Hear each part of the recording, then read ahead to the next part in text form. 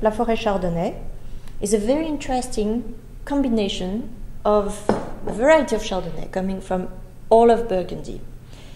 I love the northern part of Burgundy, Chablis, because Chablis is a cooler region and it brings a lot of freshness to the wine.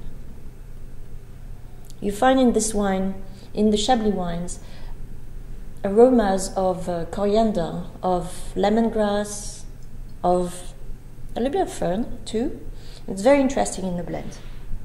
And if we move to the extreme south of Burgundy, we are in the region of the Mâconnais, Puy-Fuissé, Mâcon.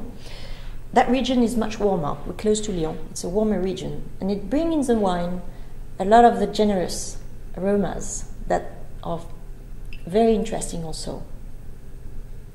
Like honey, almond. So this combines very well with the northern part.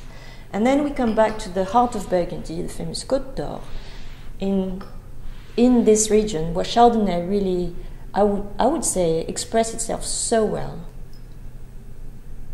We go to a range of aromas that are a little more complex. We are in the very interesting world of hazelnut, vanilla, flowers. When the wines are young, they're very, very much into floral notes.